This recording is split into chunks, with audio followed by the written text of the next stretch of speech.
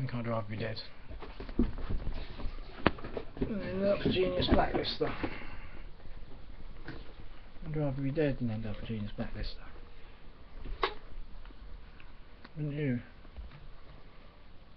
I think I would. I'd rather be dead. These people, they'd rather destroy themselves than lend a hand, offer any support, more than anything, work for humanity.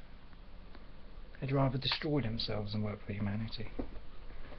These people, academia, BBC, media, the alternative media, government, everyone, they'd rather destroy themselves than work for humanity. How fucking odd. It is odd though, admit it. I'd rather be dead than blacklist genius. Blacklist anyone, really. Ostracise someone from society. And they think that's acceptable. Thank goodness for social media.